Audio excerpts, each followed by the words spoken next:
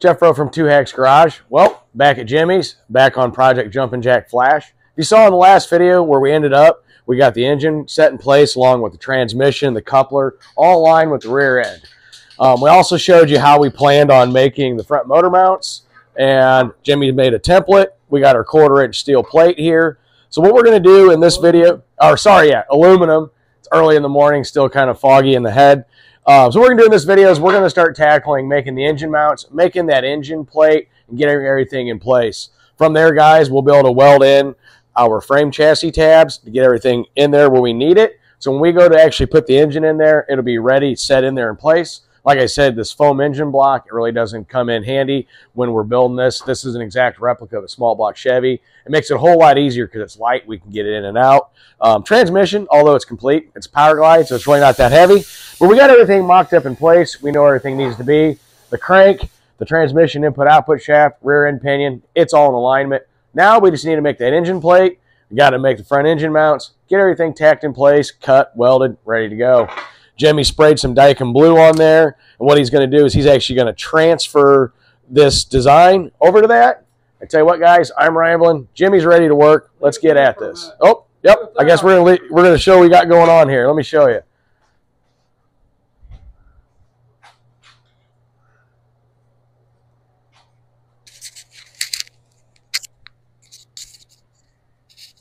This is the top edge.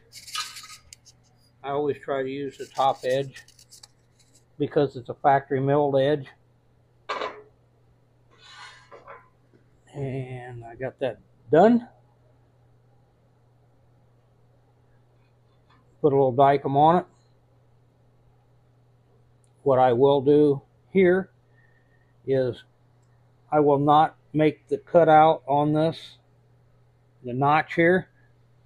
I will continue to draw that line straight across and do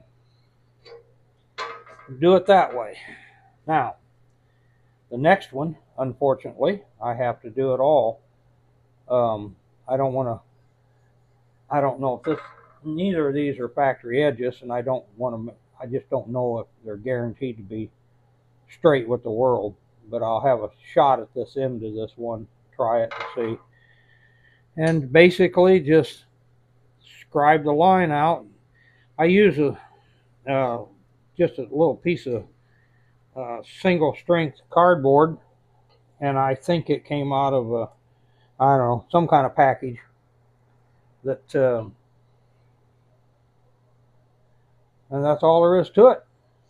So yeah, with this 1/4-inch aluminum here, like showed, use the Daikin blue. This is the same Daikin blue that's used for like gasket matching on heads and intakes and all that. It really does come in handy. It sticks pretty well. Last video, we showed you how to make those templates. Now we're going to show you actually how to use them. With that, guys, we're going to get to work. We got a whole lot to do. See you soon.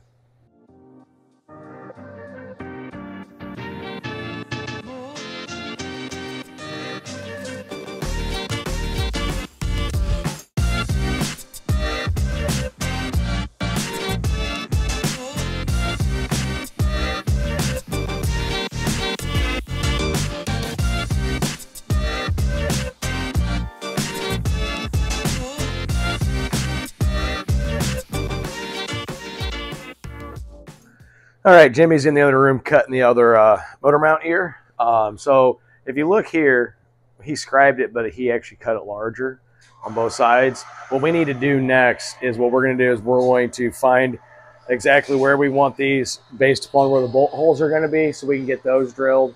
And once we get those drilled, in order to make sure this is nice and straight and clean looking, we're actually going to chuck these up in the mill and then straight cut these instead of using a bandsaw. Bandsaw is just to get a rough cut. The mill will actually make it straight, true, straight, awesome, make it look good. So yeah, the next step of this is we're going to transfer where the holes need to be based upon where we'll have our chassis tab like this.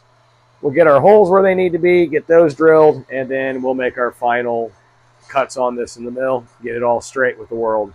See you in a few minutes.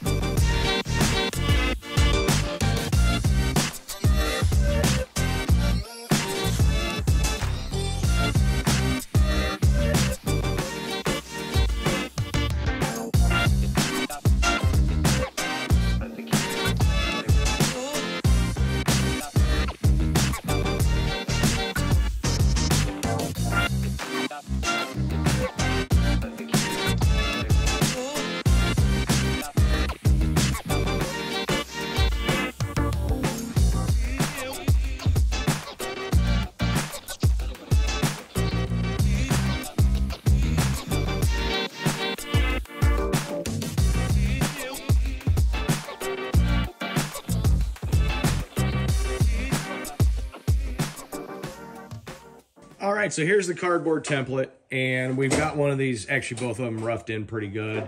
Chucked them up in the mill, got them straight. So what Jimmy's gonna do now is when we originally put this on the engine block, he used transfer punches when we put that in place where the bolt holes are going on the front of the engine block. So now what he's gonna do is he's gonna line this up perfectly straight, and he's gonna transfer those yet again. And then we can get those drilled, make sure it's in place, and get these brackets finished up. What he's going to do is get Jeff out of my way so I can work. Yeah, I got to get out of his way. So, yep, that's the next stage of this process, is getting the holes drilled. See you in a few.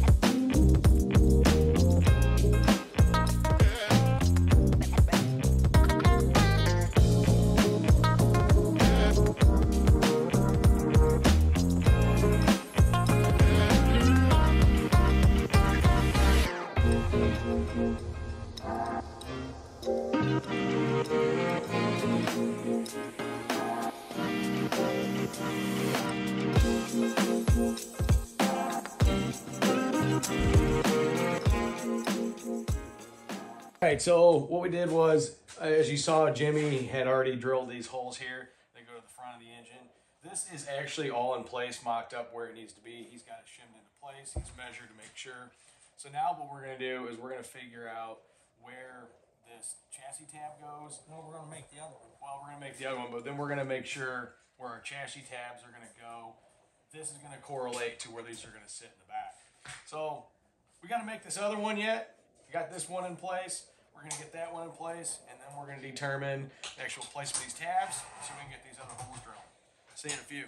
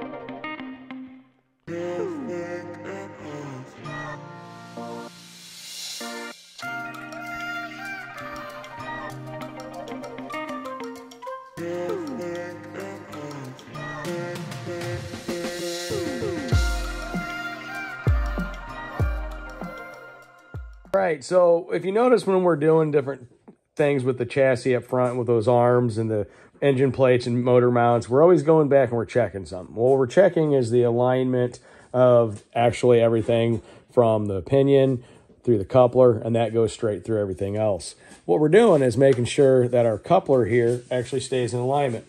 So you see how that comes in and out nice and easy? Tell them how we check it. Like this? Yeah. Straight through like that. So if this is lining up still, we know everything else is straight. So yeah, that's where we're at right now. Everything's nice and straight. Jimmy's gonna go get those front engine mounts tacked in. See you in a few.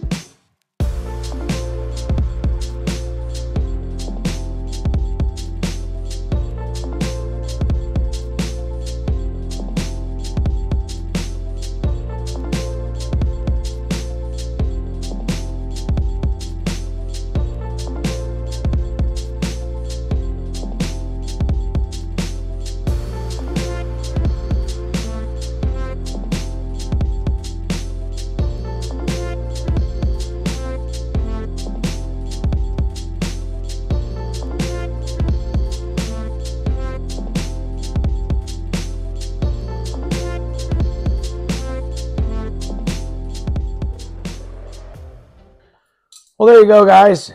Jimmy and I got the front engine mounts engineered.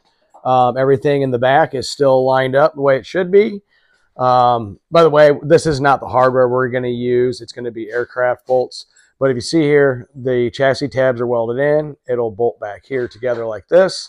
And then to the bottom of the engine block, like the original way small block Chevys were actually mounted, it's going to mount in the front like that.